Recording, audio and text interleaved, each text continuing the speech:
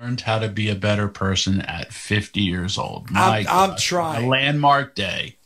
And somebody who always makes this show better joins us right now. That's AEW owner and president, Mr. Tony Khan joins us. Tony, good morning to you, and thanks as always for the time.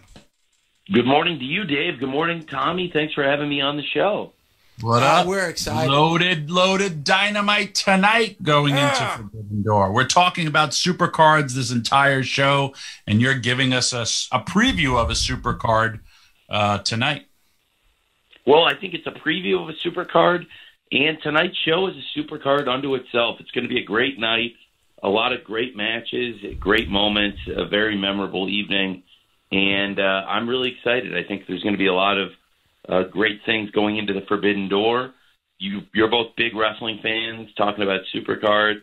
You know how hard it is to put together something interpromotional with two companies working together, trying to get all their stars in the same place. It's hard, and I think as we get closer and closer to Forbidden Door, the stars are aligning, and it should be a big night on TBS tonight on Dynamite.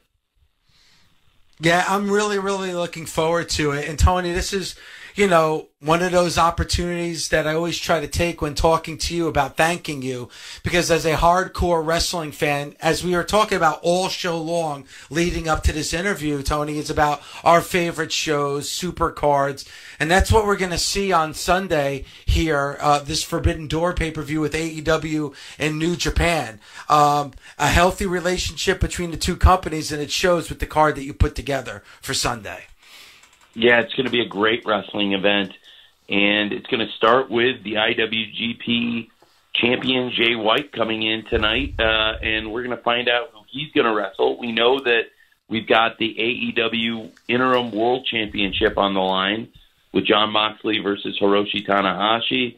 Big matches, big championship bouts, and we've got a great card announced already, and we're going to announce more matches tonight on Dynamite for this big event. I'm really excited. I think what we've got announced is big, but there's going to be some more big announcements tonight on Dynamite, and a lot of, like I said, big moments, big matches, and a big fight feel going into this really big event on Sunday on pay-per-view. One of my favorite debuts, kind of, sort of, was when Jay White showed up. And this is why I love wrestling so much. And I've told him this. When we saw his jacket and the place pops and they do all the damage, it was on an interview. And then all of a sudden when he turned around, the place was like a double pop, even though it's like we knew it was him, but oh my God, it really is him. And it reminded me back in the day of the Attitude Era of when we used to love and react to what we were seeing behind the scenes. And that's why I enjoy AEW so much, for moments like that where not everything is an in-ring, not everything was that. And when he did that, I was like, this is why this place is so different and special. And, even for everyone says, well, he's not so known on a worldwide audience. There's your proof that he is. And, that was one of my favorite of many AEW moments, but it was just so big. It's a double pop for free, and it was just awesome. Thank you for saying that. It was great when he first arrived, and he's been on fire since then and gone to Japan and won the IWGP World Heavyweight Championship. Tonight we're going to find out who he's going to defend it against. I'm really excited for that match and excited to find out what's next for Jay White. I think the fans have a lot to look forward to tonight on Wednesday Night Dynamite on TBS. What a main event match tonight on Dynamite. Big preview. We spoke about the AEW Interim World Championship briefly, and really we've been talking about it a lot, in my prior appearances, and I know you guys have spent some time on it. And really, it's a match that's been building for years between Hiroshi Tanahashi and Jon Moxley, a major rivalry with stakes now even higher with the AEW Interim World Championship on the line. And it's one of those matches that are very rare in pro wrestling, Tony. And what I mean by that is I don't know who to root for, because Moxley has kind of been somebody that obviously the AEW fan base has gotten behind ever since he debuted. Tanahashi, as I said to you on this show many times, to me, one of the top 10 pro wrestlers of all time. This is going to be a very special matchup on Sunday. It's going to be a very special matchup. You know, a year ago at this time, this match was really starting to heat up. It looked like we were going to see Moxley versus Tanahashi a year ago. Like a lot of dream matches in sports, like a lot of big prize fights, this is one of those ones the fighters have been chasing, and sometimes the politics of sports, the politics of fighting prevent these big matches, and this is one of those times where the companies have come together, the fighters have come together to make it happen, and this is going to be a huge main event match on Sunday, Moxley versus Tanahashi, and tonight on Wednesday Night Dynamite, you get to see these two team up for the first time ever, Moxley and Tanahashi teaming up on TV, coming together, getting Tanahashi's debut in AEW tonight on Dynamite against Chris Jericho and Lance Archer, which is a symbolic partnership representing Jericho and his sports entertainers working together with Suzuki-gun from New Japan. And we'll see Jericho and Suzuki teaming up in a trios match with Sammy Guevara on Sunday against Eddie Kingston and both of Jon Moxley's two proteges, Shota and Yuta, and I'm very excited for that match, and we get a little bit of a sneak preview of both matches tonight on Wednesday Night Dynamite. For Dave and I, we always talk about the little things, and when it's also connective tissue of why people are fighting. And again, this goes back to the mission statement of AEW with one wins and losses matter, which means the world title is the most important thing in AEW. And what I loved about how the connective tissue, Jericho comes and interrupts Tanahashi and Moxley, and straight up, because he's the biggest star in Jericho's head, and says, the reason why I'm not in this match and you stole my spotlight because I wasn't here. And then it all made such great sense. And then here comes Lance Archer. Just those little things mean so much. And like when I first saw Jericho walk, I was like, oh my God, is this going to be a three-way? But no, wait, isn't Jericho involved in the match? But it all made sense, and that's what I truly love about the little things. Thank you very much. And, you know, it's the little things that lead to the big moments, the big matches. And there are a lot of big fights coming up tonight on Wednesday Night Dynamite. And as Tommy said, there's connective tissue tying them to what's happening on Sunday at the Forbidden Door pay-per-view. We're also coming up 1 week away from AEW Blood and Guts. Yep. One of our biggest shows. And with Blood and Guts next week, again, some of these things tying together, the hatred between Jericho Appreciation Society and the Blackpool Combat Club, along with Eddie Kingston, that Blood and Guts match is going to be huge. And tonight on AEW Dynamite, one of the all-time great pro wrestlers, one of our great AEW stars, Bryan Danielson, will be on the show. He's going to address both his big match at Forbidden Door that he's been challenged to by Zack Sabre Jr. and this Blood and Guts match on the table. Really looking forward to hearing from Bryan Danielson about this weekend and next week on Blood and Guts and what he has to say, which I will leave to him. It's big night, like I said, a lot of big moments, big announcements tonight on Dynamite, and big matchups. In addition to what we spoke about with that real dream tag match with Moxley and Tanahashi, the rivals teaming up to take on Jericho and Archer. Also, I'm really excited to have the All-Atlantic qualifying match. We've got the last qualifier for the four-way final at the pay-per-view on Sunday. We already know Tomohiro Ishii is going to represent New Japan Pro Wrestling. Miro is in the field. Pac is in the field. And now we'll find out if the fourth man in the field is going to be Penta or is it going to be Malachi Black, one-on-one, two wrestlers who know each other really well, and they've been in some great, great matches going one-on-one tonight now, Penta versus Malachi on Dynamite on TBS tonight live. That's awesome. Because of your Tony brain, our upcoming master's class is going to be we have to put together our own Forbidden Door type of show. And one of the themes is a show stealer. And literally Penta versus Malachi Black is a show stealer. Yep. Tonight, I think they can steal the show, and only one man can advance to that four-way final. I'm very excited about it, and that's another match that I think will have an opportunity to steal the show. Whoever wins tonight's match on Dynamite, Penta versus Malachi, they're entering a loaded field for that All-Atlantic Championship. I think it's going to be a great match, and it's going to be emblematic of what the championship will represent. Great wrestlers from all over the world coming to fight for that All-Atlantic Championship. Not only fighters from the All-Atlantic region, but people from all over the world, including the Pacific, like New Japan Pro Wrestling.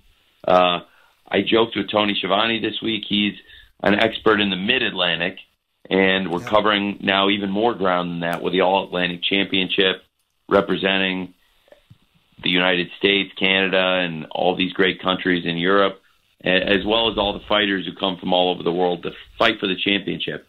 So I'm excited tonight for that qualifier, and that match in and of itself, like you said, Tommy, could steal the show tonight. And really, there'll be a lot of things on the show that I'm very excited for.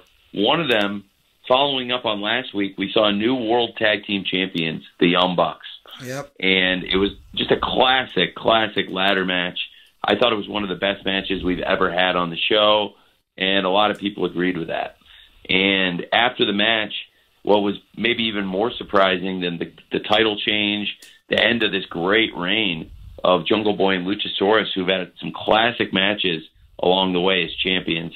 And for Christian Cage to do what he did to Jungle Boy, turn on his longtime protege, beat him up in front of his family, it was just really a terrible thing. It was shocking to the fans. And tonight on Dynamite, we're going to hear from Christian Cage.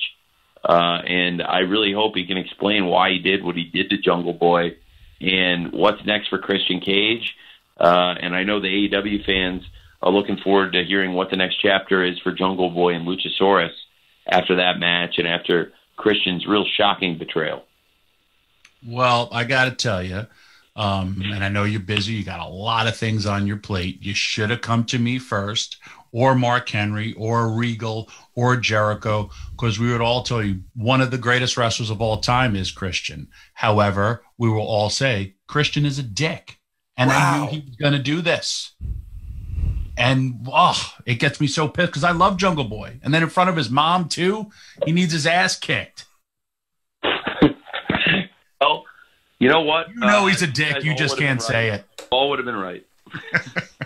Well, you know what? And Tony, this is why I love watching AEW. This really started over a year ago because you talked about him being a mentor to Jungle Boy. Well, Jungle Boy eliminated Christian Cage at the Casino Battle Royal last year at Double or Nothing. And we were talking about that show this morning on Busted Open. We were talking about some of the best cards of all time. That was the first time that, fans were actually back together again, going through the pandemic, and Jungle Boy eliminated Christian Cage. So I think that's kind of probably when the animosity started to build to what we saw last week on Dynamite. Well, it's been going for over a year, like you said, Dave, and that makes a lot of sense. Unfortunately, for him to let it be pent up and really cloud his judgment for this long, it's very unfortunate. But I'm really looking forward to hearing what Christian Cage has to say for himself after what he did to Jungle Boy last week. Friendship that goes back, like you said, Dave, over a year, and that's a great point that you made, Dave. And now, in addition to that, looking back at Double or Nothing, over a year later, you have to think that, that could be where it all started. And it's a very valid thought, Dave. And in addition to that, now as we approach Forbidden Door, we've got a big title match on the card, the IWGP US Championship. I was actually there as a fan 5 years ago, when the IWGP US Championship was first established. It was almost exactly 5 years ago in Long Beach, California.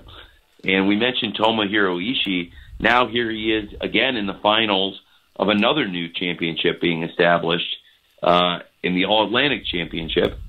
And that IWGP US title has gone on to be a very prestigious belt in pro wrestling. A lot of great champions, and a big match on the card this weekend with Will Ospreay defending the title against Orange Cassidy on Sunday at Forbidden Door.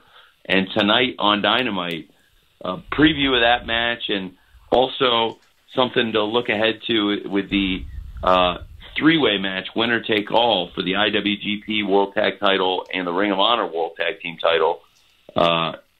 We'll get a little bit of a look tonight with Will Ospreay teaming with Aussie Open to take on this unit the United Empire have been fighting. They call it Chaos in Japan. We've called them the best friends here. But tonight you've got Orange Cassidy teaming with Roppongi Vice, Trent Beretta, and Rocky Romero, former IWGP US Tag Team champion, former IWGP Junior Heavyweight Tag Team champions themselves. And bit of a sneak preview of that US title match, Ospreay versus Orange Cassidy. The first time those two have ever been in the ring together tonight on Wednesday Night Dynamite on TBS. Nice. I didn't know much about the Aussie Open, but I'm really, really impressed by them. Of course, I know, and really enjoy Will Ospreay. It's going to be a great mix, and I really love what I'm seeing with Roppongi Vice because I knew all about them from New Japan, and I'm happy that they're getting love in AEW. And Rocky Romero's really stepped up because I thought he was going to kind of like step back behind, but I'm see like when he's out there, his love of professional wrestling is really, really back, and he's firing on all cylinders. Really enjoy seeing it. Yes, as have I.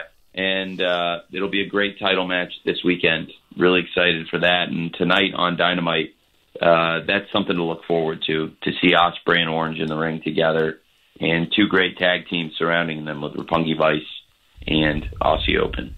And also, speaking of title matches on Sunday at Forbidden Door, and seeing one of the challengers in action tonight, very excited to have the number one contender to the AEW Women's World Championship, Toni Storm, getting a big match ahead of her title fight with Marina Shafir versus Toni Storm tonight on Dynamite.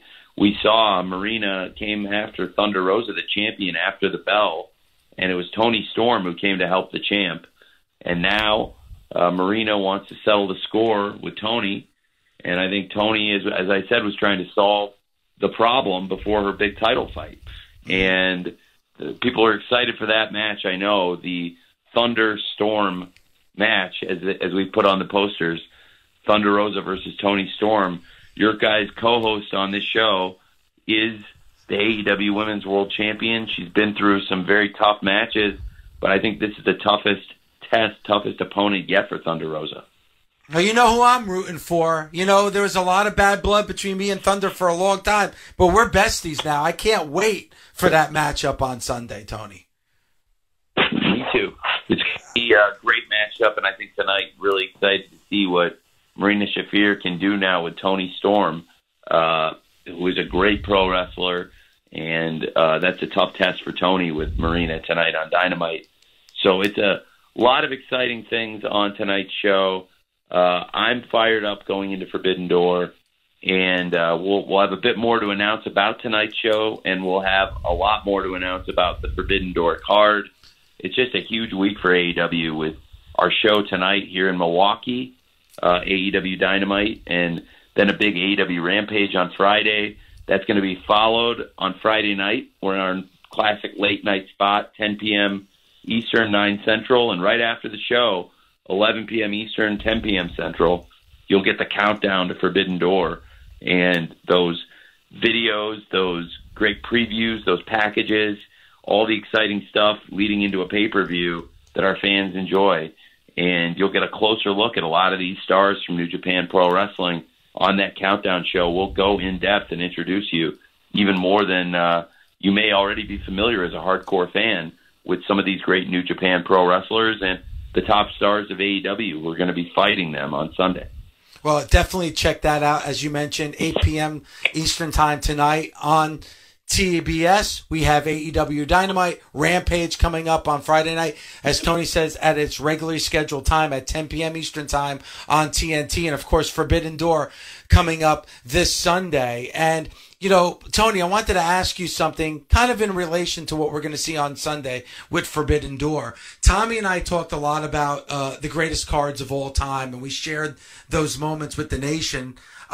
Was there one card for you in particular that kind of motivated you to want to be a part of this business? I mean, what was that one card for you? It's a great question. I watched a lot of wrestling, and I found that just getting a little bite of pro wrestling, I'd want more and more and more. So the first shows I really watched, I saw some Saturday night's main event shows. The pay-per-views I really watched live would be like at the end of 90 and the beginning of 91, Royal Rumble 91 and WrestleMania 7. And then I wanted to watch more wrestling. I saw in the satellite guide that was wrestling all over the world, and I was kind of nervous to check other stuff out, and I'm so glad I did. I watched WCW that year when I was 8 years old, and Super Brawl 1 had some great matches, and in particular, the stars from New Japan Pro Wrestling. That's the first time I learned about New Japan Pro Wrestling, about the International Wrestling Grand Prix, the IWGP, and the championships they established, and learned about the Steiners having been IWGP Tag Team Champions, and first saw Tatsumi Fujinami. So I guess that would be one of the cards. For me, it was the first time I'd seen any wrestling outside the WWF. So Super Brawl 1 was a great show, the Steiners versus Lex and Sting, and it showed me that there was more out there in the world of pro wrestling, and I'm so glad I watched that show in particular. But I'd already gotten really hooked on wrestling by then, and I was going to try to find anything I could.